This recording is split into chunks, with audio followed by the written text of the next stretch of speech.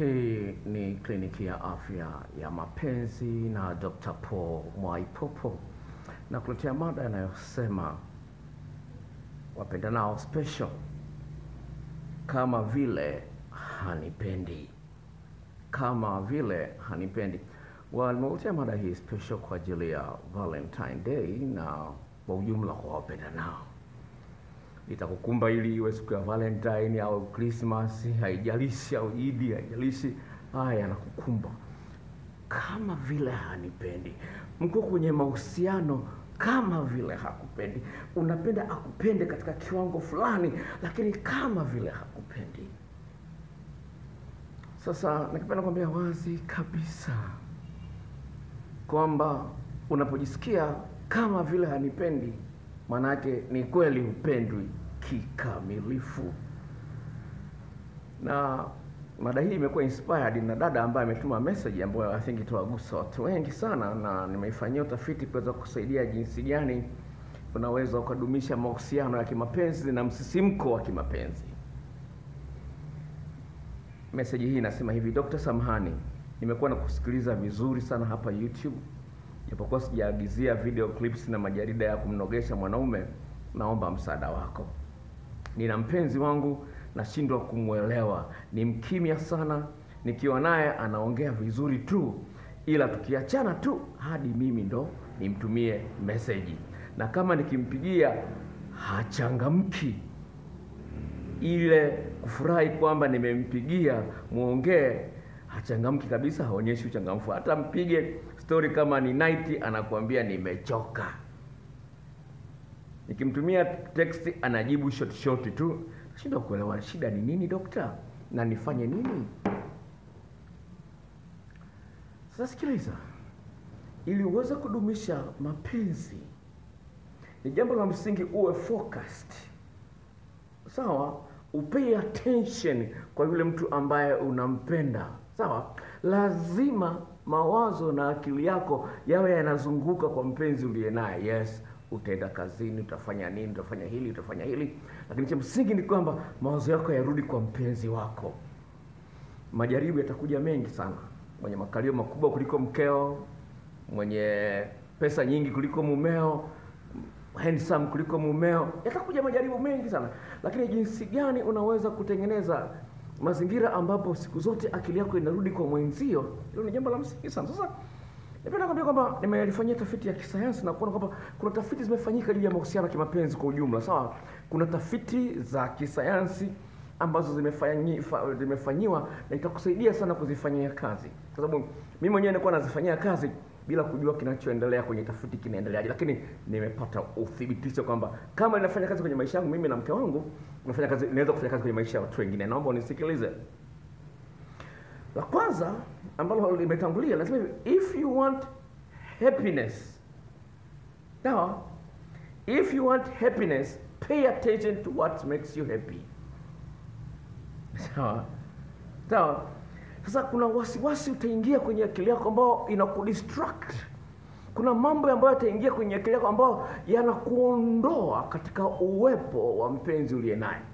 Awe yuko Zanzibar, wewe uko Morogoro, au yuko Marekani, wewe uko Mwanza. Cha msingi ni kujisikia kwenye akili yako mnakuwa pamoja. Sawa? Hiyo ni connectivity. Sawa? Lazima kuwepo na connectivity fulani. Sawa? Ni jambo la msingi sana ufahamu kwamba kuwepo na ile hali ya mshikamano wa kihisia kati ya watu wawili ambao wanapendana. Sasa katika tafiti ambayo imefanyika, kuna maneno ya Kiingereza ambayo nitatafsiri kwa Kiswahili, lakini ni jambo la msingi ufahamu kwamba mimi sina uwezo wa kufanya tafiti kuhoji watu 268 na kuanza kuwafanyia tafiti na kuwekea video na nini na kuna mahesabu yake vile vile. Sawa? Katika tafiti hii unaambiwa hivi: don't let anything monopolize your focus. Asema usiruhusu jambo lolote lile likakuondoa katika wewe kwa pay attention kwa mpenzi wako. Usiruhusu jambo likakuondoa kwa muda mrefu kwa unamwaza mtu mwingine. Na hili ndio jambo ambalo lipo ningependa nizungumzie hapa. Uko na mpenzi wako lakini unachat na mtu mwingine. Uko na mpenzi wako lakini unaangalia TV. Uko na mpenzi wako lakini unamwaza mtu mwingine. Uko na mpenzi wako lakini unamkodolea macho mtu mwingine. Unaweza kuona jinsi gani hii. Kwa hiyo hizo ni distraction. Yaani zinakuondoa kwenye yupo mpenzi wako yupo lakini kama vile hayupo. Unachati na mtu mwingine wakati mpenzi wako yuko hapo. Unatengeneza nini unafikiria katika mazingira kama hayo? Sawa? Asema hivi, the more you stay focused on the person, the deeper your concentration become. Unaona, asema hivi, ili uweze kuwa na mapenzi mazito, makubwa kwa mtu uliye naye, lazima uweze kuconcentrate, yani kujilazimisha kuendelea kumtafakari mpenzi wako. Yes, atakuwa na mapungufu ya haya na yale. Lakini kuna kitu kwenye saikolojia kinachoitwa positive sentiment override. Unaweza kuangalia kwenye Google mwenyewe kama unafahamu Kiingereza, sawa? Positive sentiment override. Yaani yale mazuri alionayo mwenzio yanafunika madhaifu alionayo. Sasa hii inahitaji nguvu ya akili, inaitwa cognitive control. Cognitive control. Iangalie kwenye Google mwenyewe utaikuta. Cognitive control. Kwa hiyo inahitaji control ya hapa kwenye akili. Yaani unatumia akili yako kujilazimisha kumwaza mwenzio, kwa sababu unafahamu ni hatari kumwaza Zaina wakati mpenzi wako anaitwa Eliza. Sawa, ni hatari. Anaendelea kusema hivi. Sikiliza. Sasa hii itakusaidia kuelewa kwa nini nimeamua kuleta mada hii, sawa? Itakusaidia kwa maisha yako yote, sawa? Sikiliza. When you switch focus, it takes cognitive efforts to get where you were before. To disengage from where your mind went takes effort to disengage. Anasema hivi, pale ambapo unajitoa kutoka kwenye uwepo wa mpenzi wako, mawazo yako yakahamia kwa mtu mwingine, ili yarudi kwa mpenzi wako, unatumia nguvu zaidi kuliko kwenda kule unaenda. Yaani mawazo yako unapoyahamisha kwa mtu mwingine au kwa kitu kingine, unatumia nguvu kidogo. Lakini kuyarudisha kwa mpenzi wako inachukua muda mrefu. Na nimefanyika tafiti kwa watu ambao wanafanya kazi maofisini pia. Sawa? Kwa watu ambao wanafanya maofisini, yaani mtu alikuwa anafanya kazi vizuri kweli. Mara ikaingia message kwenye simu yake. Anapoanza kuangalia message kwenye simu yake, atakaporudi kwenye kazi, akili yake anayofanya kazi inakuwa imedhoofika kiasi fulani. Ukilinganisha na yule ambaye hakupata text, hakupata hiyo distraction, hakupata kitu cha kumuondoa kwenye uwepo wa kazi alionayo. Unaona, yani message tu moja, alikuwa anafanya kazi nzuri, ana type na nini, alafu kaingia message akaingia kusoma message ya mpenzi wake. Anasema yani akishatoka kule kurudi pale, hawezi akaanza katika hali ile alianza, itamchukua muda kurudia kwenye standard ile ya utendaji kazi. Tuna maofisi mengine anazuia usiende na simu ofisini. Wanajua hiyo theory, hiyo fact ya kisaikolojia. Kwa hiyo jambo la msingi fahamu kwamba ili mpenzi wako asijisikie kama vile hanipendi, lazima uwe focused. Kunakuwa na flow ya mawazo na hisia kwenda kwako na kwenda. Kwa hiyo mawasiliano kati yenu lazima yawe mazuri. Sikiliza sasa. Shida. Sikiliza. Na msikiliza. Shida ni kwamba pale ambapo kwa ujinga wako unaona kwamba haiwezekani kufocus, kumwaza mke wako mara kwa mara, kumwaza mume wako mara kwa mara. Pale kwa ujinga wako yaani kwenye akili yako ukishasema hivyo kwamba haiwezekani bwana. Ukishasema tu hivyo tayari umejiroga. Sikiliza. Lazima hii ni tafiti ya sayansi. People need to believe that emotions can be regulated. Sasa hivi watu wanahitaji kuamini kwamba hisia zinaweza zikabadilishwa. Sawa? No, hisia unaweza kubadilisha simu yako mlio kutoka kwenye silence ukaweka normal, ukaweka loud, ukaweka meeting, ukaweka sleeping. Sawa? Kuna taa unaweza kubadilisha, una regulate mwango mkali zaidi au vipi. Pasi ya kupigia nguo, nyoshia nguo, una regulate. Moto mwingi kwenye pasi unapiga pasi au vipi, una regulate. Friji na regulate yenyewe. Sawa? Baridi ikiwa nyingi inajizima. Baridi ikipungua inajiwasha. Hiyo ni regulation. Yaani inatengeneza mazingira kama mambo yawe sawa siku zote. Sawa? Hiyo ndio inaitwa regulation kwa mambo afahamu Kiingereza. Sawa? People need to believe that emotions can be regulated. Kwa hiyo lazima uamini kwamba unaweza kubadilisha hisia. Yes, ndio umemtamani house girl. Ni kweli kabisa, ana makalio makubwa kuliko mke wako. Ana mapaja marefu kuliko mke wako. Umemtamani house girl. Ni kweli. Sio kama haiwezekani, inawezekana. Ukamtamani kweli house girl. Lakini sasa lazima ufahamu kwamba unahitaji kuregulate, sawa, kubadilisha mwelekeo. Sikiliza story inakuja. Sayansi sasa hivi.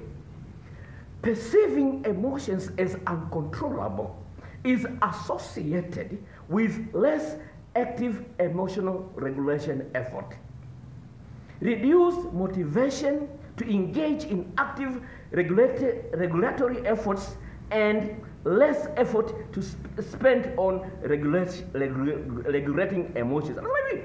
Asema utakapokuwa umesema kwamba haiwezekani bwana kushinda kukaa na mwanamke mmoja, haiwezekani bwana kutulia na mwanaume mmoja. Ukishasema tu hivyo, unajidhoofisha wewe mwenyewe. Sawa? Anasema hivi, utakapokuwa umesema hivi, anasema ni associated with less active emotion regulatory effort.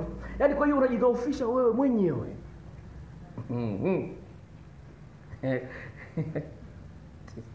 Sasa hatari zaidi kwa wengine, sawa, anasema hivi, kuna wengine wale ambao wanakwepa wajibu wao. Kwa mfano, mtu anaogopa kuongea na mume wake, kumwambia unifikishe kileleni. Mtu anaogopa kumwambia mume wake kwamba bwana unifikishe kileleni, au mke wake hujui kukata kiuno, au hujui kunyonya uume, sawa? Sawa. Vitu kama hivyo, sawa? Unaona? Anaweza asema anakuwa anaogopa. Sasa sikiliza, wataalamu wa science, kama ukishaamini tu kwamba haiwezekani kubadilika, mimi ndivyo nilivyo, ukishaamini tu hivyo, nasema hivi, in addition, yani kwa nyongeza, perceived lack of control over emotion has been associated with increased intention to use avoidance strategies. Pale utakapoamini kwamba haiwezekani, anasema hayo mawazo hayo yanakusababisha wewe, sawa, uwe unajabisha kukwepa wajibu wako katika maeneo mbalimbali. Hujafika kilenda bwana, sio lako, nimechoka mimi bwana. Utakafika kileni kila siku umekuwa Mungu. Bwana nimechoka. Sijisikii bwana. Kila siku nawe unataka tu, sijisikii. Vitu kama hivyo. Ni kama unakwepa mambo. Badala ya kutimiza wajibu unakwepa wajibu. Tuisa msikilizaji, sawa? Utafiti huo ambao umefanywa na Dr. Henk Stenenbergen anasema hivi. Anasema uwezo wa kupotezea distraction. Anasema the ability to ignore distracting information is required to maintain a long-term romantic relationship. Anasema huu utafiti, sawa, unaonyesha kwamba uwezo wa mtu kupotezea vitu ambavyo vinamtoa kwenye uwepo wa mpenzi wake unahitajika sana ili kudumisha uhusiano uliojaa utamu na raha na uchangamfu. Sasa dada huyu kwenye message ambayo nimekusomea hapa, sawa, anasema wala hana uchangamfu. Ngoja nikusomee message hii tena kurefresh memory. Anasema Dr. Samahani, mimi nina mpenzi wangu nashindwa kumuelewa. Ni mkimya sana, nikiwa naye anaongea vizuri tu, ila tukiachana tu hadi mimi ndio nimtafute. SMS zangu nikimpigia hachangamki. Ile kufurahi kwamba nimempigia muongee, hata mpige story night anakuambia nimechoka, hataki kuongea na mimi. Unaweza kuona jinsi gani mtu anajisikia vibaya. Na huzuni ni kitu kibaya sana. Huzuni ni kitu kibaya sana, sawa? Sasa kuna kitu kipi hapa kidogo, sawa? Anasema thinking about negative aspects of the beloved or the relationship or the imagining negative future scenario inaitwa negative reappraisal, decrease infatuation and attachment. Unapokuwa unafikiria juu ya mambo ambayo ni negative, hana makalio makubwa, matiti yake yamelala, hajui kuongea, ana macho mabaya, sauti yake kama chura, unapofikiria madhaifu alionayo mpenzi wako, sawa? Unapofikiria kwamba mume wangu ameachishwa kazi, au mume wangu hana hela, ana madeni, sawa? Unapofikiria mke wangu amevaa nguo, anavaa nguo kama sister, sawa? Unapofikiria vitu kama hivyo, sawa, negative, unapofikiria hivyo, anasema vinapunguza ile hali ya kumpenda mkeo au mumeo, na unajikuta kwamba huna raha kukaa naye karibu, na decreased infatuation and attachment. Sasa sikiliza, while kwa upande wa pili, while thinking about positive aspects of the beloved or the relationship, or imagining positive aspects of the beloved or the relationship increases attachment. Kwa unapokuwa unafikiria haya mambo mazuri, inasababisha unakuwa karibu, unakuwa na ukaribu na mpenzi wako kwa kiwango kikubwa sana. Kwa hiyo jambo ni kucheza na akili, sawa? Kucheza na akili. Jambo la msingi fahamu kwamba akili yako itakuongoza pale ambapo una focus. Kwa hiyo ni kweli mke wako ana madhaifu, ni kweli mume wako ana madhaifu, lakini ndio mke wako. Sawa? Kwa hiyo jitoe kwanza kuangalia mazuri anayo, amepika chakula kizuri, kama mke wangu anapika chakula kizuri, unakula unajisikia raha. Hata ningeenda hoteli gani singekula chakula kitamu kama hiki. Sawa? Ana mapaja mazuri, fikiria vitu kama hivyo. Majaribu yatakuja, sio hata ungekuwa umeokoka 100%. Sawa? Majaribu yatakuja tu. Yatakuja tu, wewe ni mwanadamu. Hata Yesu amezungumza mahali fulani. Sawa? Akasema hivi, mambo yanayosababisha dhambi hayana budi kuja, lakini ole wake atakaye yasababisha. Yesu amezungumza, anasema ni lazima. Mambo yatakuja, lakini ole wake anayosababisha. Rafiki yangu, sasa ngoja story mbali na malizia story yako itakusaidia kuelewa kwa nini. Sasa rafiki yangu, sawa? Mapenzi haya. Mke wake amemkuta bikra. Sawa? Amemkuta bikra. Sasa mke wake kamwambia, ndio yao ina miaka kama 3 hivi au 4. Sawa? Mke wake kamwambia hivi, bwana, kunafanya nifuatilia sana. Kwa hiyo ukiona na nisumbua sitaka kushtua. Kumbe jamaa kaumia. Ameanzia wapi? Sawa. Akamuuliza namba yako alipataje? Akasema wewe alipewa na rafiki yangu. Mwanaume kaumia, lakini hakuzungumza kwamba ameumia. Naomba usikilize, hakuzungumza kwamba ameumia. Sasa leo kakutana na mtu ambaye anatafuta nyumba. Dada, mke wa mtu anatafuta nyumba. Nyumba ambayo ataweza kuweka vitu vya biashara. Sawa? Amekutana watu akamwambia, bwana, yule jamaa anafahamiana na watu wengi sana, onana naye. Basi akafahamiana na wakaongea pale, akasema hamna shida. Akaenda kaongea na watu ambao wanafahamu, akasema hiyo nyumba ipo. Akamuuliza, akamwambia yule mwanamke, utanipa zawadi gani? Mwanamke akasema, wewe unataka zawadi gani? Mwanamke ni mke wa mtu huyu. Sawa? Akasemaje? Yule jamaa akasema, mimi nataka zawadi ya mapenzi. Mwanamke akasemaje? Mapenzi tu. Baada muda mvua ikanyesha. Hii ni Mwanza, mvua pale wanafahamu Mwanza, leo tarehe 13 mwezi wa pili, mvua imenyesha. Mvua ikanyesha. Sio akaenda guest. Jamaa sasa nimpiga hivi viwili. Asema nimpiga viwili, asema anapata. Ni mweupe kweli. Ananiambia ni mweupe kama Eliza. Eliza namfahamu, sawa? Alafu ni mzuri kuliko Eliza. Sasa Eliza namfahamu, ameshaolewa, yuko Dar es Salaam, sawa? Asema ni mweupe kama Eliza. Mimi Eliza namfahamu. Kwa kweli bwana, kwa jaribu kubwa kweli. Sasa unaweza kuona, yani mwanamke anasema yani mapenzi tu, kupa mapenzi tu, sio kazi. Na kalipia guest yeye mwenyewe. Kwa hiyo napenda kwambia hivi, ukikaa na kitu uchungu ndani ya moyo wako, kinafyonza mapenzi ulionayo kwa yule mtu, kinafyonza uaminifu uliokuwa nao kwa yule mtu, usikae na kitu moyoni mwako. Mwambie kama nakupenda kweli, afanyie kazi ulichomwambia. Kama hakupendi, hatafanyia kazi. Unapata ushahidi. Usiseme kama vile hanipendi. Jithibitishie kwa kuchokonoa. Mchokonoe sawa, ujue. Sio sema kama vile hanipendi, mchokonoe sawa, ujue. Sasa anasema anatikisa kibiriti huyu. Sawa, anatikisa kibiriti. Hii ndio hiyo sasa. Lazima ufanye mambo ambayo of course mpenzi wako lazima atoe majibu sahihi. Kwa hiyo ni jambo la msingi fahamu kwamba sayansi inakupa uthibitisho kwamba upo uwezekano wa mapenzi kudumu kuwa matamu iwapo unakuwa focused. Mtazamaji, kama unaangalia video hii kwa mara ya kwanza, naomba ujisajili. Sawa, naomba ujisajili. Kuna kibox chekundu pale kimeandikwa subscribe kwa maandishi meupe. Bofya pale uweze kuwa mwanachama wa channel hii. Vile vile ukipenda kuwasiliana na mimi kwa ushauri, gharama shilingi 5,000 kwa call. Namba yangu ya simu ni ifuatayo: 0754 03 99 94 0754 03 99 94. Nakutakia Valentine tamu iliyojaa utamu na sio majuto. Bye bye baby, love you.